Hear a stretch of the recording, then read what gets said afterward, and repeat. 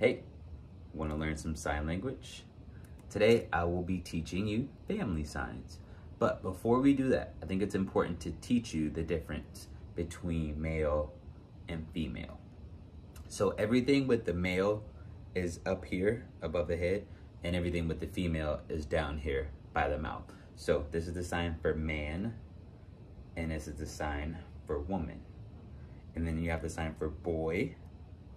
Just open and close your hand like you're tugging on a baseball cap. And then the sign for girl, just like your thumbs up, and you bring it down your cheek, girl. So now let's get into those family signs.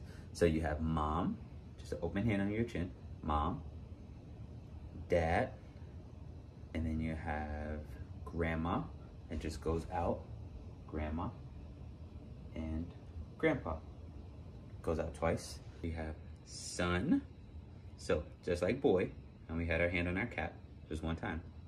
Son and daughter.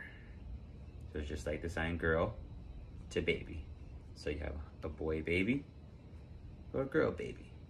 Doesn't matter if they're adults now. They're still sons and daughter. Brother. So it's the letter L, two letter L's, like you pew pew kind of handshake. And it goes up and down to there. So you have brother and you have sister. You have aunt, just the letter A, comes down. So it's different from girl. Girl came down here. Aunt goes up to down. It doesn't slide down your chin. So aunt and uncle, up here, just a U on the temple, uncle. You have cousin, so letter C, cousin, just kind of shake it. If you know if it's a boy cousin you're talking about, you can say cousin. If you know it's a girl cousin, you can say cousin. If it's just general, like my cousins, just cousin, right in the middle. Have fun practicing.